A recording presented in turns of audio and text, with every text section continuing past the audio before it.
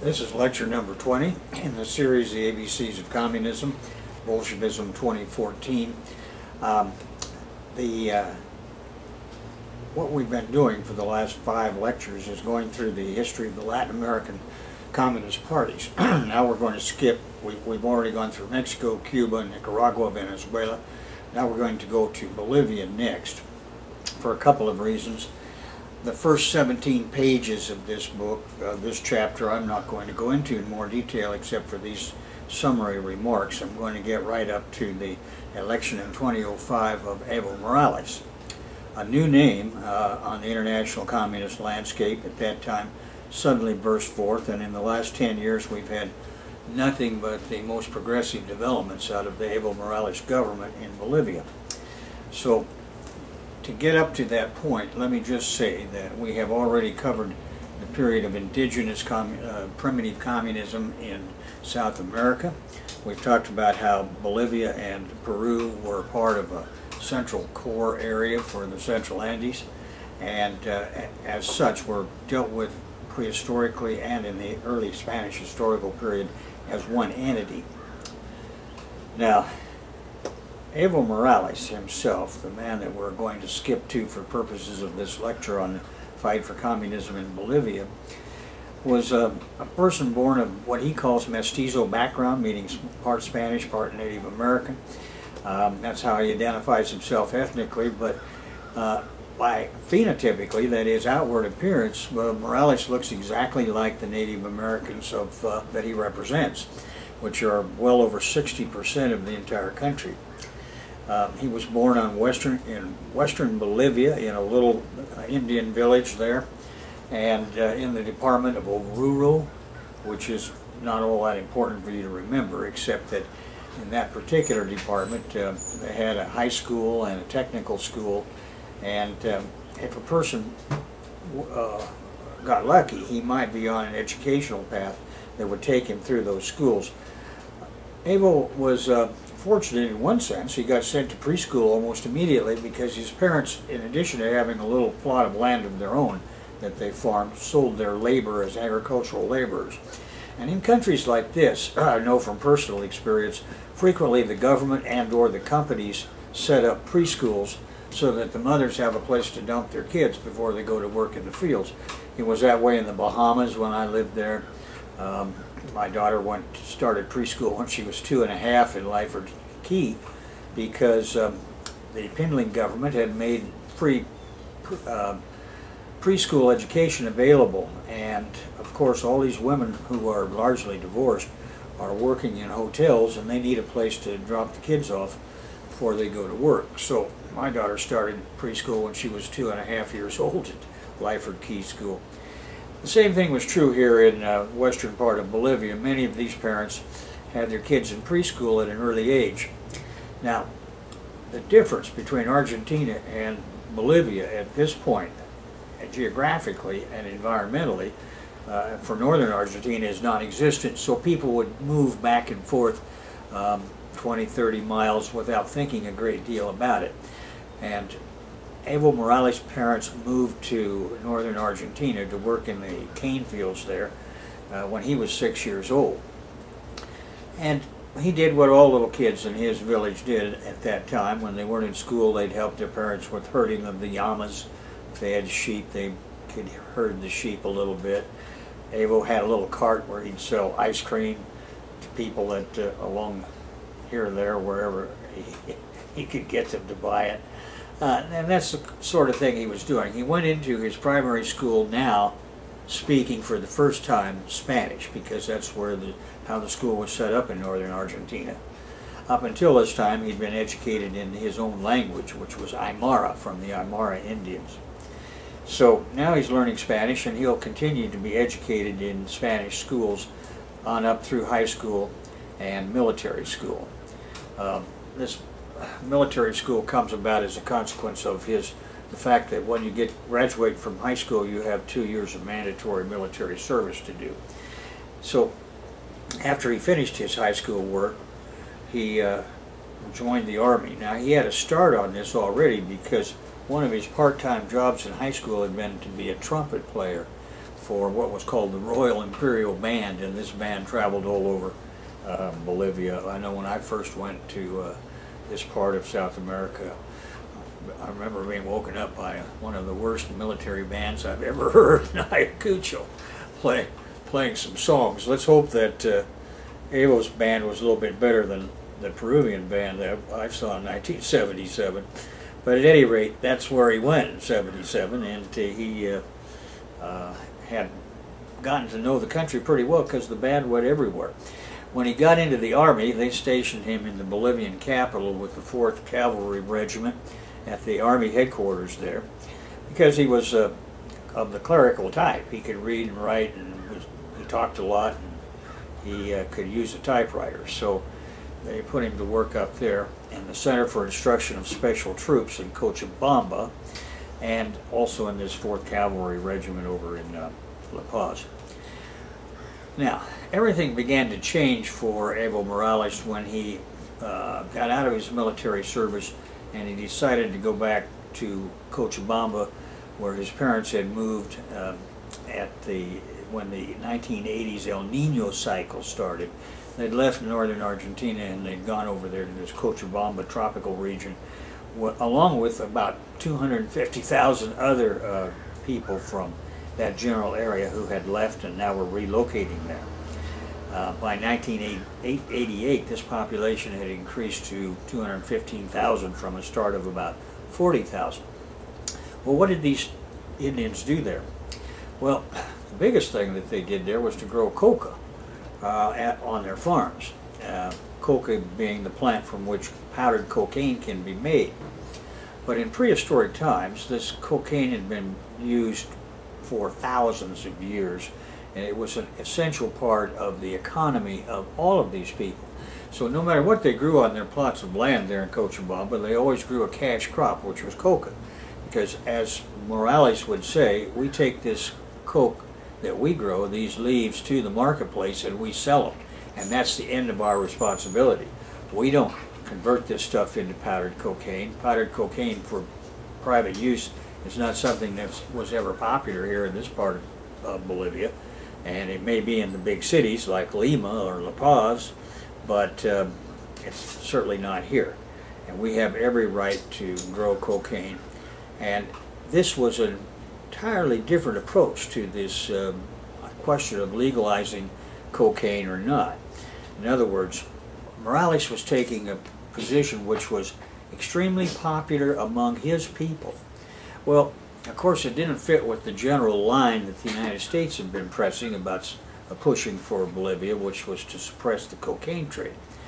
Of course, Morales addressed that directly, saying that this is the problem of the gringos. It's not our problem. What they do with this stuff up there in their own country is their problem, and they don't have any right to come down here and tell us how to run our economy.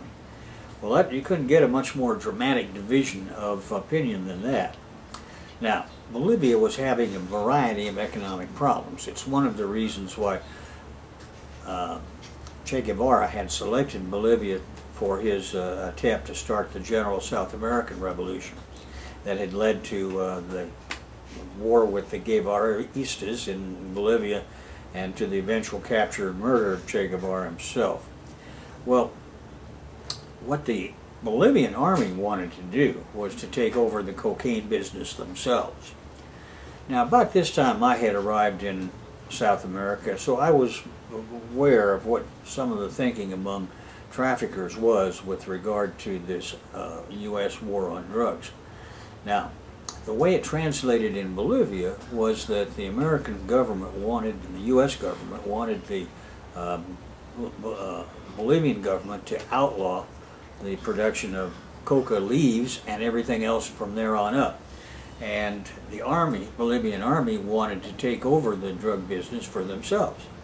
So the two things worked out together. They could get the U.S. embassy got the Bolivian government to outlaw cocaine at every level and sent the army to enforce it, which simply meant that the army now replaced the private entrepreneurial growers and intermediaries who would buy this sort of thing and then refine it into some kind of paste and ship it for further shipment either to Colombia or to the States to be turned into powdered cocaine. So what it really was a struggle between different factions for control of the trafficking money. Now, Evo Morales started a little coca growers union in the Cochabamba area. Between 82 and 83, he became its general leader, and while this U.S. war on drugs was being imposed upon Bolivia, he was busy organizing all of the coca growers in the Cochabamba region. If you remember the movie Scarface, you'll recall that Tony Montana was sent by Frank Lopez down here to Cochabamba to make a deal with the local producer of cocaine, and so you'll get a picture of what Cochabamba looks like. It's not like the rest of Bolivia, which is very high, dry, arid, and cold. Cochabamba is far enough down the slopes of the eastern part of the Andes that it has a completely tropical appearance and atmosphere to it. At any rate, this is where the fight over the right of the coca workers, called cocaleros, to do their profession was being fought out. From 84 to 85, Morales served as the secretary for this cocalero union movement. In 1985, he became general secretary for the entire Cochabamba region with all of the unions that the cocaleros had formed as his personal power base. And right off the bat, they started having bloody confrontations with the army, which didn't have any intention of negotiating with the coca workers.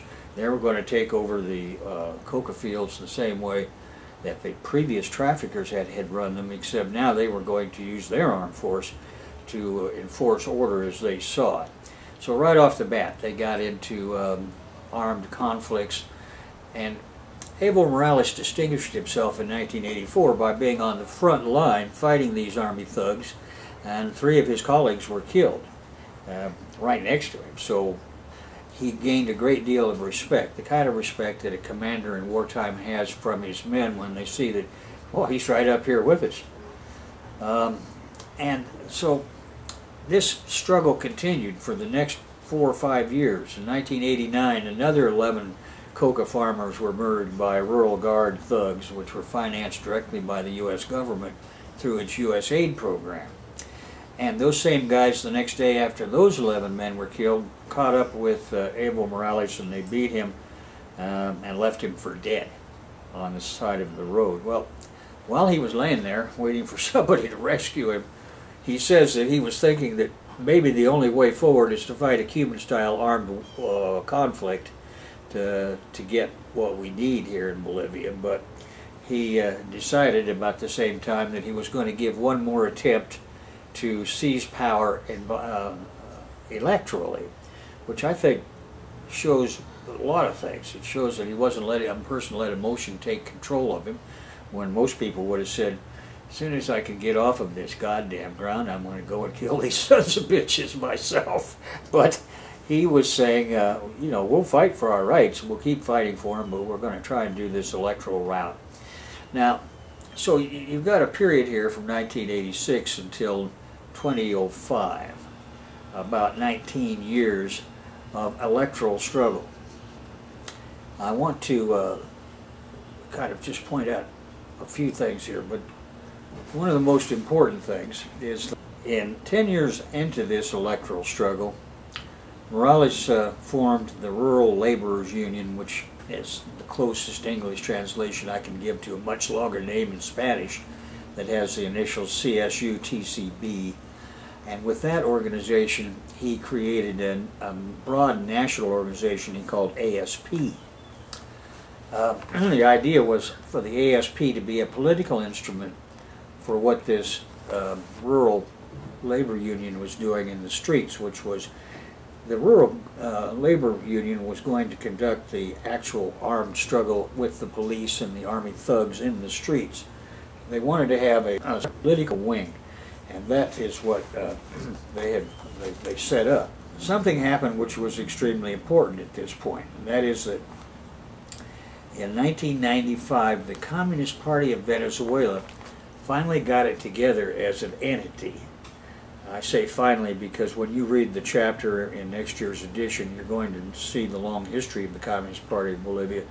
But at any rate, they finally got it together, and they brought three other left-wing Marxist parties into a front called the United Left, IU in Spanish, Izquierda Unida.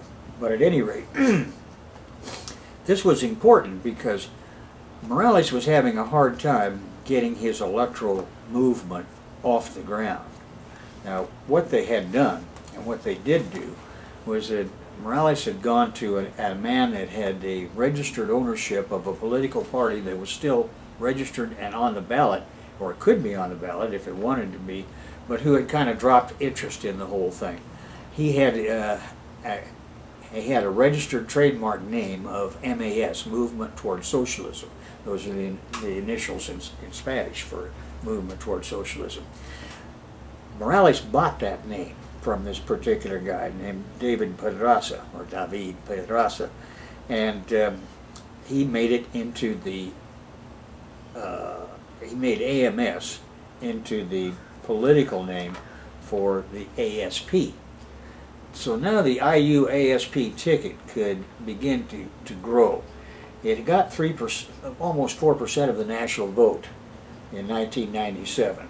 In 98, after this Pedraza had sold the MAS name to Evo Morales, it began to get involved as the legal wing for what was going on in Cochabamba in the water wars. Now, these were wars over the attempt by this same IMF gang that is trying to ruin Europe today in the Ukraine. The same guys with the same austerity program for the poor and welfare for the rich had privatized water. And that started a 2-year-long struggle over water in the Cochabamba region. And that meant that in the 2002 elections, the Morales group got 21% now, up from 4% in their last time around of the elections. The U.S. ambassador now, as the December 2005 elections were approaching, the U.S. ambassador tried to intervene, threatening the Bolivian people that if they were to elect Morales, the U.S. would have to cut off all of its aid to Bolivia, which was kind of a joke because the only aid that the U.S. government was sending to Bolivia were bribes. They'd sent $20 million a shot to the Bolivian generals in the army that they were relying upon to carry out their work there. So none of that money ever got down to the farmers, so by the U.S. ambassador saying he was going to cut off aid, that was insulting and it was a joke. So it actually reacted against them. And what we saw in December 2005 is that Morales won the elections with almost 54% of the vote, an absolute majority, for which is one of the first times in Bolivian history that anybody had ever been elected by an absolute majority. And of course, this is a man who was an obvious Indian and had a long history of far left struggles and was in alliance with the Communist Party. It was the Communist Party of Bolivia that gave him the intellectual brain trust that he needed to put together a program that he could sell to all of Bolivia. In fact, they even were able to convince him to pick one of their own as his vice presidential candidate. So there are a lot of lessons to be learned here, not the least of which is that even a Communist Party that has gone through a lot of bad twists and turns because of the Khrushchev Sino-Soviet split era can finally get it together and come back and play an important role. So the details of how this was done are in your book, and I think that you probably will learn a lot about that, because some of what's happened there is definitely applicable to electoral strategies in any other country. And since right now that's one of the few things we have in the U.S. is electoral struggles that people could participate in, I think it's only a matter of time until somebody in the labor movement takes the lead and puts together a true third party, because what we have now is one party with two wings, an outright fascist wing and a not-so-fascist wing, that is the Republicans and the Democrats. The difference between them on foreign policy is non-existent anymore. They're all behind this IMF Rule the World program that the Wolfowitz-Kagan gang put together, and which has steadily collapsed everywhere in the world that they don't seem to be able to get away from.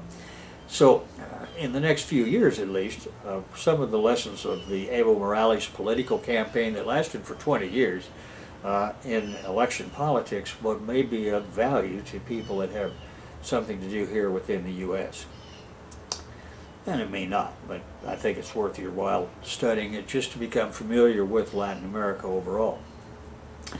The movement toward socialism would become described as an indigenous-based political party that calls for the nationalization of industry, legalization of the coca leaf, and fair distribution of national resources. That's how they describe themselves. The party lacked the finance available to the mainstream parties, so relied largely on the work of volunteers in order to operate it. Now, I'm sure those of you who've had even limited experience in electoral politics know that getting volunteers and getting them out into the streets, working the precincts, is one of the major reasons to be involved in a political campaign to begin with. So it didn't really matter that they didn't have radio and television time to buy, because they had all of this massive number of organizers. And this organization of these precincts continued up through 2004. In the December 1999 municipal elections, the movement toward socialism secured 79 council seats in the cities, 10 mayoralities, and they picked up another 3.25% of the national vote, although 70% of the voting, out of 70% of the vote in Colombia. Now, these Cochabamba water protests that I mentioned, the Tunari Waters Corporation, which was something set up by local capitalists in alliance with U.S. investors, doubled the price of water, resulting in a backlash from self-defense groups, including the Cocalero movement. And fighting with police and army thugs resulted in 2006 dead and 175 wounded. The violence forced the government to remove the contract from this Tunari Waters Corporation and appoint a cooperative to control the utility instead. So they had won that water war there in Cochabamba. Other protests broke out across the country in the next few years, during which thugs and self-defense forces clashed with deaths occurring on both sides. But there was widespread opposition now to this so-called neoliberalism, which we've discussed before. Neoliberal policy is just the name that the IMF uses for the imposition of its austerity for the poor and charity for the rich. More and more of the Bolivian bourgeoisie were coming to see that all of this IMF program for Bolivia benefited just a tiny number of Bolivian families, and of course the international bankers behind the IMF. And so they were, even though they certainly were not communists, they were getting closer and closer to realizing that the day's going to come when we're going to have to support somebody against the IMF. And the one thing about Evo Morales is that he seems to be a reasonable person for a communist, and we can work with him. So more and more of the Bolivian bourgeoisie was deciding that the IMF program for Bolivia and the U.S. government program for Bolivia was more than they could handle, and they might be better off trying to work with a native radical like Morales. In the Andean high plateau of Bolivia, there was a guerrilla uprising under the guy named Felipe Quispe. But he and Morales didn't get along, so Evo Morales used the mass protests to get across his message that the MAS, the Movement Toward Socialism, was not a single-issue party. Instead, he said that MAS was arguing for a structural change to the political system and a redefinition of citizenship in Bolivia to include all the Indian groups and the whites. In August 2001, a military dictator imposed on Bolivia named Hugo Banzer resigned, and we talk about that in earlier parts of this chapter when you get to it. Quiroga took over as president. Now, this is only important because Quiroga tried to get Morales expelled from Congress. He said that his language had been so inflammatory that it was causing violence in the streets, and that a couple of cops had been killed as a consequence. So he was able to get 104 people to vote to expel Morales. But Morales counterattacked, saying, "This is not a trial against me, it's a trial against the Aymara and the Quechuas."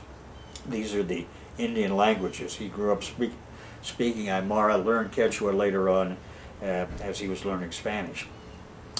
The movement toward socialism then gained increasing popularity, relying largely on widespread dissatisfaction with the existing mainstream political parties among Bolivians living in rural and poor urban areas.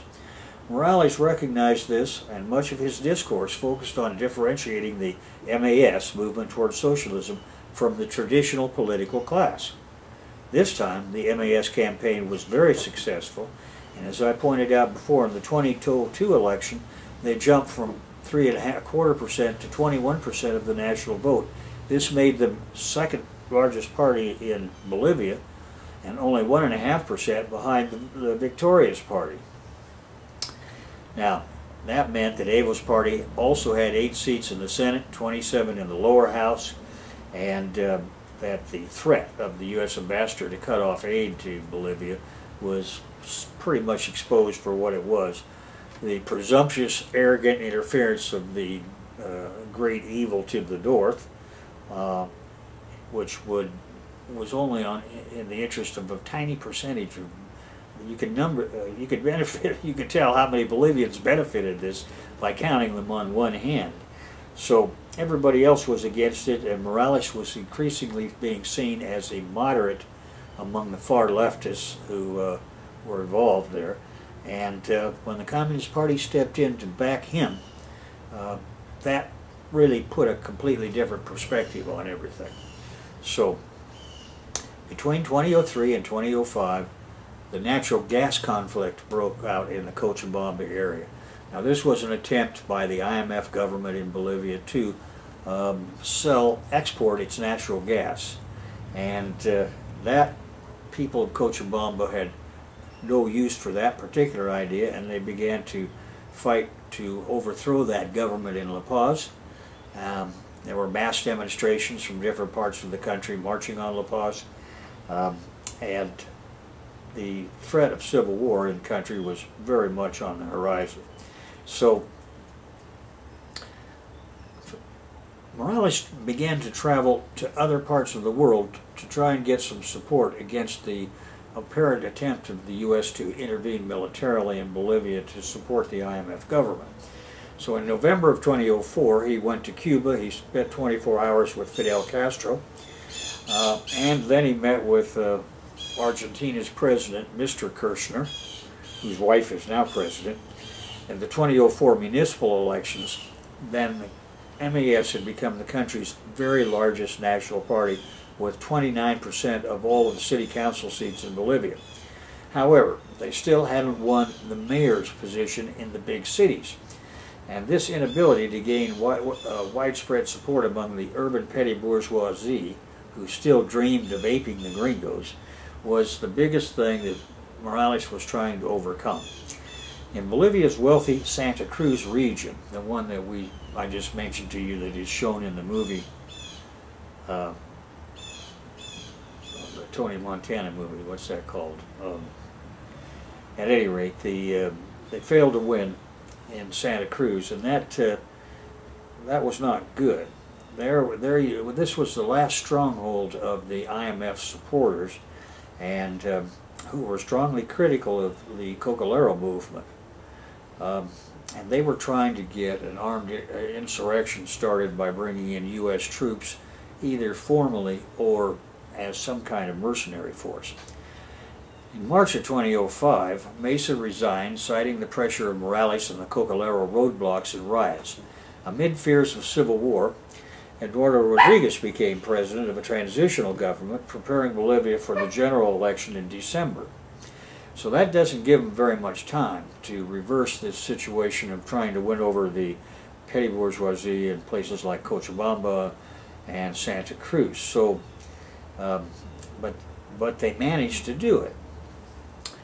Measures were implemented to institutionalize the party structure, giving it greater independence from the social movement. In other words, the movement where you're actually involved in street fighting with army thugs and private thugs, where people are getting killed and things are being burned and blown up, is one thing. The Morales Party wants to separate itself from that directly by having an independent party structure, which will allow it to say, yes, we support that movement, but we also have all of these other things that we want to support, and makes it easier in the minds of people that can't support the Cocalero violence to support the more what appears to be moderate communist leadership out of Morales' camp. With a turnout of 84.5%, this election in December saw Morales gain 53.7% of the vote. The closest guy was the incumbent. Quiroga came in with 28.6%, and that was the first time in 40 years that anybody in Bolivia had won an election outright with an absolute majority. Morales was widely described as Bolivia's first indigenous leader, at a time when around 62% of the population identified as indigenous Native American. Political analysts compared Evo's election with the election of Nelson Mandela to the South African presidency in '94. Evo traveled first to Cuba to spend time with Fidel before going to Venezuela to spend time with Hugo Chavez. Then he traveled to Europe, China, and South Africa. You'll notice that nowhere in here did he make an obligatory trip to the center of the empire. Now, in January, that is, he'd won in December, in January 2006, to greet the new year, Morales did something which was very important to the people of that area. He went to Tiwanaku, which, as you may recall, well, actually I didn't talk about that, but in the first part of this chapter, Tiwanaku was a city, an ancient kingdom, which at one time had been an empire prior to the Wari and the Inca of this part of the Central Andes. And there at this ceremony, he was crowned Apu Malku, supreme leader of the Aymara people, receiving gifts from indigenous peoples, that is, other Native American peoples, across Latin America. And there he thanked the goddess Pachamama for his victory and proclaimed that, quote, with the unity of the people, we're going to end the colonial state and the neoliberal model, unquote. Well, at that point, the struggle for state power in Bolivia was over, but the revolution had just begun. And that revolution, the last 10 years, we're going to cover in a 2016 edition when we bring all of the Latin American countries up to the present day. But when you stop and think about it, it's only been 10 years that Bolivia has had an honest government. Only 10 years that it's had a progressive government with a strong participation of the Communist Party. And it's a country that's undergone tremendous modernization. I mean, just the fact that Bolivia has a satellite now that broadcasts news, radio novellas, sports events 24 hours a day to people that never had any kind of radio contact like this in the mountains of Bolivia is a great change to begin with. And soon it's going to be television, so radio novellas will be telenovelas, and they'll be the same thing that every other Latin American is watching, plus local news and international news from sources that are reliable, like the Bolivian government or RT, and sports events, which are so popular, you'll now be able to see, so popular in Bolivia. Now, in June of this year, I'm just going to make this comment because we've got a little bit of time. I think I can clean it up. The current U.S. plot against Bolivia began to unfold. Now, this Cuban intelligence report comes from a man named Hugo Moldiz Mercado, and it was published for a few days in Granma, which is the official newspaper of the Political Bureau of the Central Committee of the Communist Party of Cuba, available daily in 6 languages, or 5 languages, including English, on the internet. I saw it, I copied it at the time, and I'm glad I did because it was only up for a few days. What they were reporting here was that, he says, in a tactical shift toward Bolivia, the U.S. State Department has sent Jefferson Brown to the country, indicating a likely increase in subversive activity against the Morales government. Now, there's going to be an election next month, and by all polls and honest sources, Morales is easily going to win re-election. But the U.S. government and its troublemakers, that they like to call troubleshooters, are trying to do something in Bolivia. And this is what the Grandma article was about. What is it that they're trying to do? Are they planning an assassination of Morales? Are they planning a military coup of some kind? Well, it'll be hard to pull off a military coup because the army is very loyal to Morales, and it's over the last 10 years he has managed to convert it into a loyal state instrument, I think. Now, at any rate, what he says is this guy Brown was apparently sent to clean house and replace all embassy personnel in preparation for the July arrival of a new attaché named Peter Brennan. This is an uncommon diplomatic practice. It appears that the White House has decided to make a turn for the worse in its relations with Bolivia. After removing Larry Memot, considered a dove in U.S. Secret Service circles, the State Department has sent Jefferson Brown, an interim business attaché, that's its cover, who will remain on the job only through June.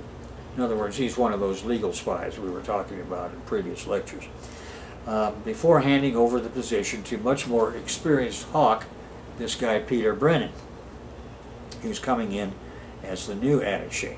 The reason we have an attaché rather than an ambassador is because Morales had expelled a U.S. ambassador named Philip Goldberg in 2008 for engaging with subversive activities of this kind in conjunction with hardline opposition forces in the city of Santa Cruz.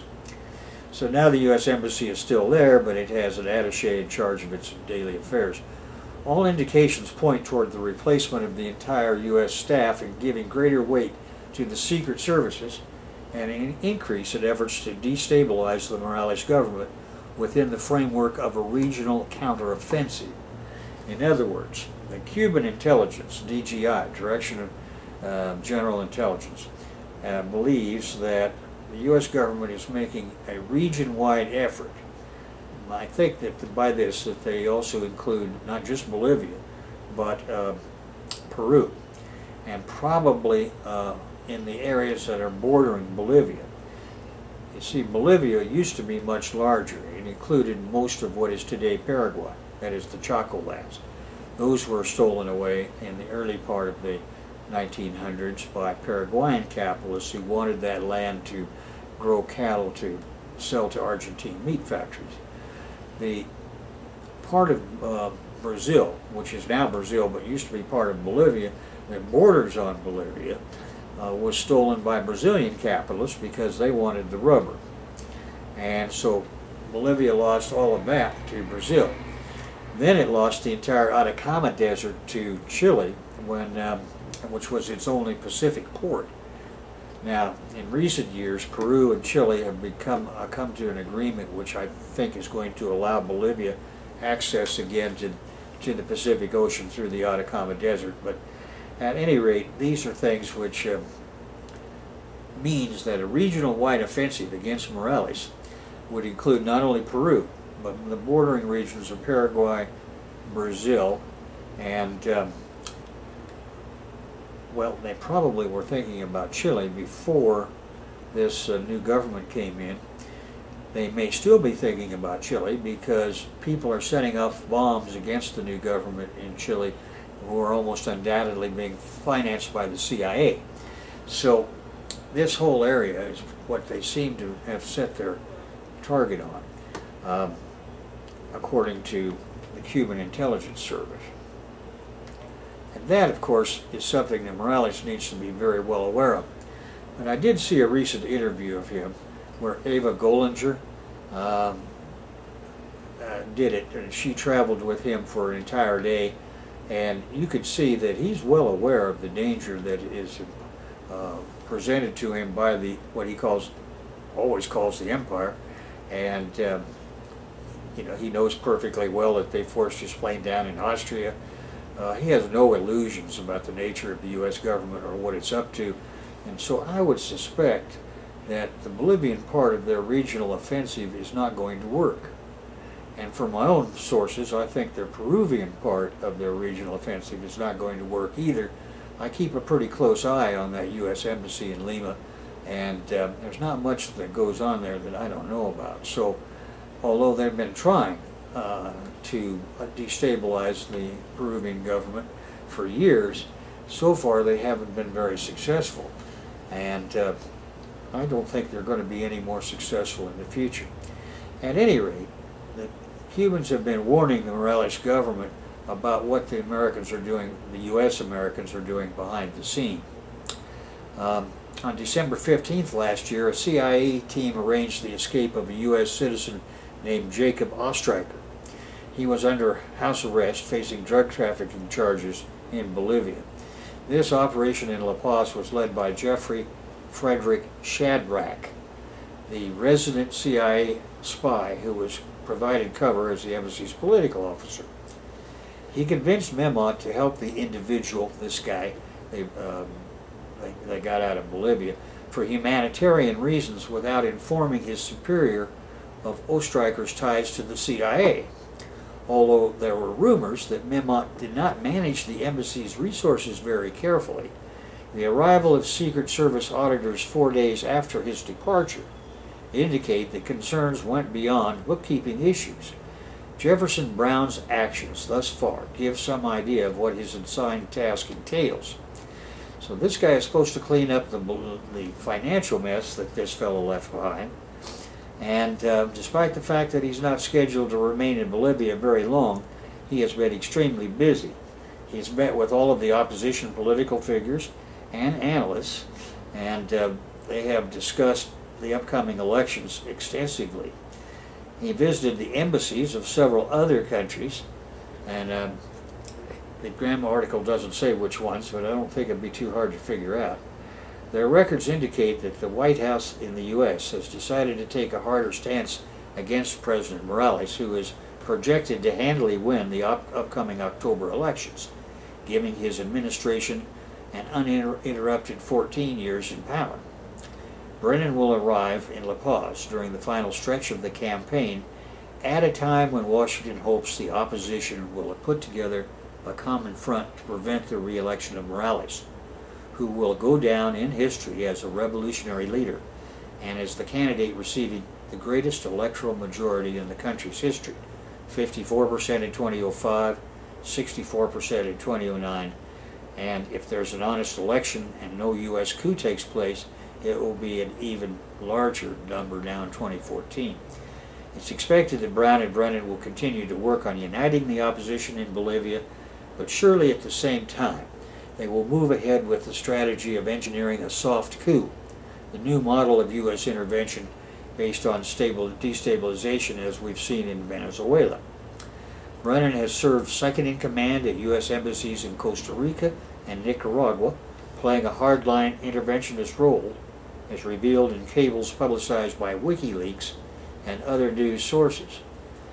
In 2007, Brennan pressured the Costa Rican government of Oscar Arias to send the country's police to train discreetly, quote-unquote, at the U.S. Southern Command Academy. Given the absence of military forces in Costa Rica, this was supposed to make sense. During the Enrique Bolas administration in Nicaragua in March of 2003, Brennan informed Chief of Staff, General Julio Cesar Avelas, that military aid to the country estimated at $2.3 million was to be suspended until the government destroyed all missiles and defensive military capacity assembled by the Sandinistas over the previous 10-year period. He was one among those responsible for maintaining political stability in Pakistan. You know what a great job he did there. And promoted trips for youth from Pakistan to the United States to learn about democratic initiatives. Brennan's experience, like Brown's, in what are called democratic initiatives, national democracy, he took advantage of an official visit to discuss migratory issues to secretly meet with Cuban dissidents, whose subversive efforts are organized and financed by the U.S. government. As head of the Cuban Affairs Office, he worked on efforts to win the release of Alan Gross, a USAID contracted agent who was convicted of attempting to install an illegal communication system in Cuba and currently serving a 15-year sentence. With Brennan in charge of the Cuba office, U.S. aggression toward that country increased. The recently revealed mobile phone social network Zunzuneo, known as the Cuban Twitter, set up to promote subversion, originated during this period. Now, Brennan will be putting all of his work along these lines to work in 2014 in Bolivia, and what you can see is that obviously the U.S. is preparing some kind of offensive against Bolivia, but whether they can get it off the ground, I think, is a matter that's still highly in question. We'll just have to wait and see. Having said that, we have kind of reviewed where Evo Morales came from and why he was so important. I haven't said a word about the buildup of the Communist Party in Bolivia, but just to conclude, Bolivia and Central Andes and Central Peru are part of a Central Andean core area that until recently was considered by the left, that is by intellectual educated people on the left in both of these countries, to be one entity. By recently, I mean until the post-World War II period. Up until that time, that is from, you'll recall that Borodin came to Mexico in 1919 to form the Communist Party there and to give them instructions to form a bureau that would form communist parties in the rest of Latin America. Immediately thereafter, they recruited a Peruvian named Jose Carlos Mariátegui, who, that is, Borodin left in 1919. Mariátegui was in Mexico City along with all kinds of other people coming up there to see what was going on from Peru. He was from Lima, and they recruited him immediately and said, for your education, we want you to go right now in 1920 to Italy. The Comintern is going to bring the Communist Party of Italy. They're going to form it. It's going to become a member of the Comintern next year, 1921. So Mariátegui was the first of these people from the central core of the Central Andes, that includes the intellectuals of Bolivia and Peru, to be recruited by this Borodin initiative out of the Communist Party of Mexico, and he was sent immediately to Italy. While he was in Italy, when he came back, he said he had acquired an education in Marxism and a wife. So he married an Italian woman and they moved back to Lima. Well, I've only mentioned that because Mariátegui is the theoretical founder for the communist movement, not only in Peru, but also in Bolivia. And we'll pick this up in the 2015 edition, where we're talking through going through each one of those countries. But that's how communism started there. Now, it went through a whole series of things, 17 pages of which in this chapter I did not bother to go into, because I didn't think that was our major objective. What I wanted to do was to bring you up to speed, first of all, with the Evo Morales advent, which brought communism to power for practical purposes. I can't think of any government programs that you could put into power on a communist government in Bolivia that haven't been introduced under the Evo Morales regime. This is not a communist government coming to power in an industrial country. They're trying to build industry in that country, and they have a good start because they've got tin mines and they've got a huge lithium deposit. They've got a huge start in that sense, but in terms of manufacturing, they're pretty much going to have to start from a very low level. So, as far as I can tell, the Communist Party of Venezuela made the right decision by merging itself with the movement towards socialism of Evo Morales and taking things from there. Well, that's my opinion anyway. You can take it for what it's worth.